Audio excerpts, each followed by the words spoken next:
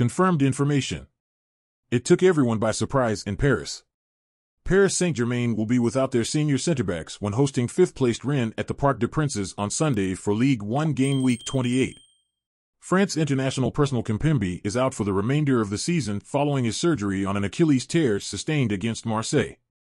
Sergio Ramos and Marquinhos won't be available as well against Les Rouge et Noir. The Spanish defender is feeling discomfort in his right thigh following a training game against PSG's academy players.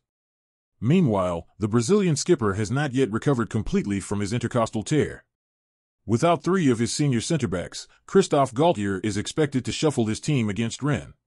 17-year-old Chadaille Bitshiabu is expected to accompany defensive midfielder Danilo Pereira at the heart of the defense.